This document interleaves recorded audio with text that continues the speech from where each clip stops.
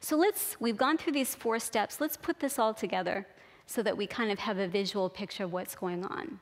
So we had this list of vulnerabilities. We had road factors, we had vehicle factors, and in the presence of these vulnerabilities, we have a trigger of some sort, an uncontrollable loss that we experience.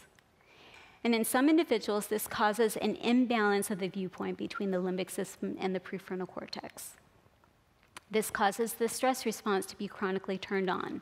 And when the stress response is turned on, you have a chronic elevation of these stress hormones, causes brain damage, which actually reinforces and makes that imbalance of viewpoint even worse than it was before.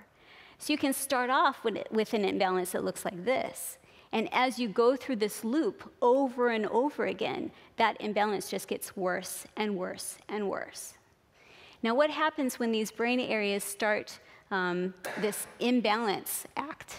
Then there's going to be a depletion of certain brain chemicals, and it's that depletion of brain chemicals that causes the negative emotions that we feel, like sadness and anger, guilt, despair, and anxiety. Of course, when you're feeling these emotions, it's going to feed right back into that stress response, which again makes the loop go over and over and over again.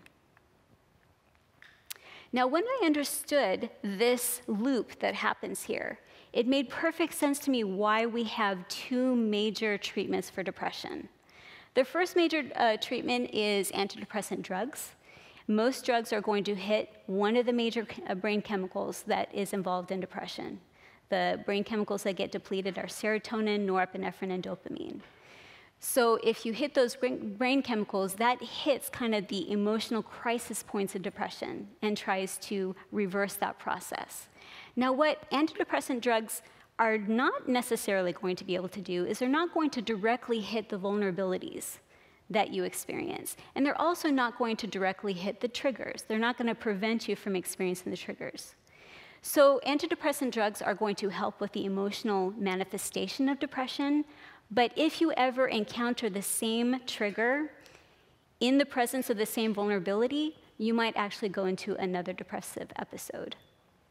So there's another treatment that is helpful here, which is psychotherapy, cognitive behavioral therapy, for example. So psychotherapy is meant to cause these brain areas to start getting retrained so that they can communicate better with each other. And when you encounter the same stressor, you're not going to have the same imbalance in viewpoint occurring again.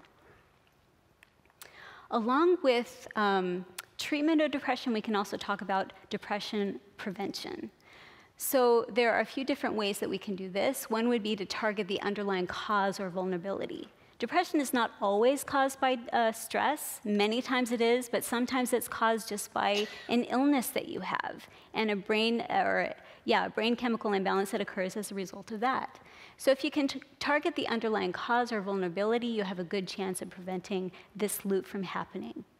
You can also promote overall brain health. Anything that you can do that can support the functions of the limbic system and the prefrontal cortex is going to prevent that imbalance from occurring.